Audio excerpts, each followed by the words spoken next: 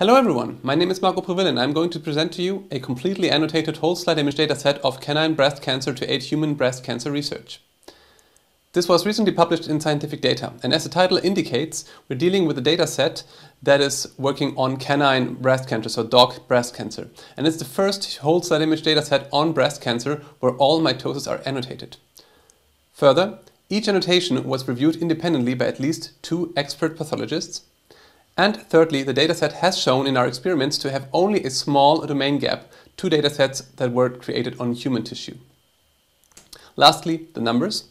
If we compare the number of mitoses to the previously largest, which is the 2PEG16 dataset, we find a pretty strong increase.